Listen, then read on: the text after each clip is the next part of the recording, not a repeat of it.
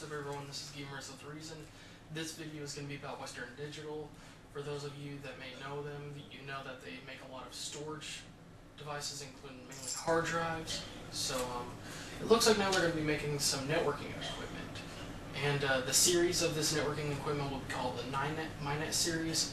And there'll be one Ethernet switch, and there's going to be 4 routers. Okay, and the routers are all going to be dual band. So and what these devices all are going to be about is prioritizing.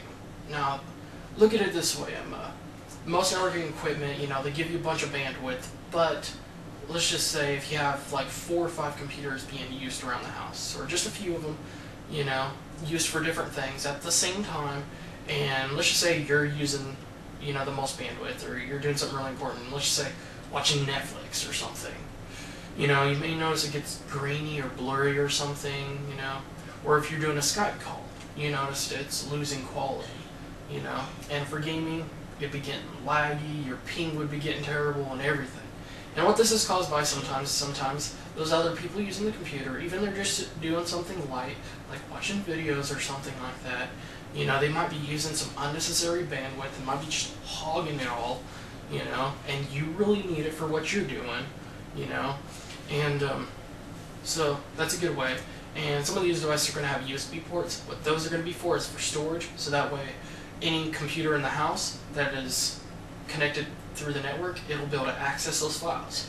So for me, it'd probably be files that I'm using for a project or something. Let's just say if you're working with a bunch of guys, you're all making working on a project, let's just say like a movie or episode of something, then that way, let's just say the big files that you're going to be using or editing a lot, that way you'll be able to access them from any computer, and or even just music, That way if you have multiple consoles around the house or computers, you want to listen to that music, without having to put the music on the computer every single time, that way you'll be able to just easily access it. So anyways, the first product up is going to be the MyNet switch.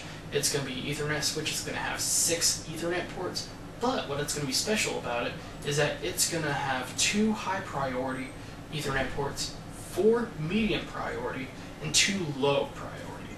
So for me, it would be my computer behind me and my Xbox 360 console that would be using the high priority. Medium priority would just be most of the computers around the house, and low priority, I guess you could say, for lower devices. Let's say, I don't know how, but let's just say if you got a printer or something that's, connected through Ethernet or something, or if it's connected to a computer that's not being used, but you need to connect it to the network, so then you could, print it from any computer, It'd be great for that, or just someone using it for light stuff, just regular internet browsing, not much video watching or anything like that. So, that's that, and the next product up is going to be the N600. It's a router. It has 4 Ethernet ports, and it has 1 USB port, and since it's dual band, it'll have 300 megabytes per second by 300 megabytes per second speeds. And that's that. And the next one up is the N750. This one will have 4 Ethernet ports like the previous one. It will have 2 USB ports. Now what's going to be different about this one and the next one's up is that one of the USB ports will be USB 3.0. Now that's going to be really excellent for if you have an external hard drive that is USB 3.0, so that way if you want to get that raw, really fast speed that it delivers to you, you'll be able to do that since this has a USB 3.0 port. And this one is a little bit faster than the previous one. This one will be 300 by 450 megabytes per second, so it's a lot faster. Now, the next one up is going to be the N900. This one will have 7 Ethernet gigabit ports, and that definitely should be enough for you. And it'll have 2 USB ports, and for the router, it'll have 450 by 450 megabytes per second.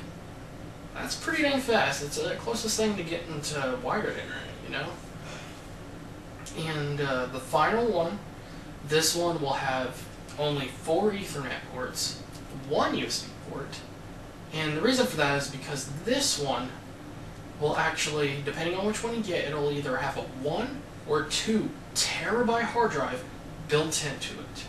And of course, like the previous one, the router will be 450 by 450.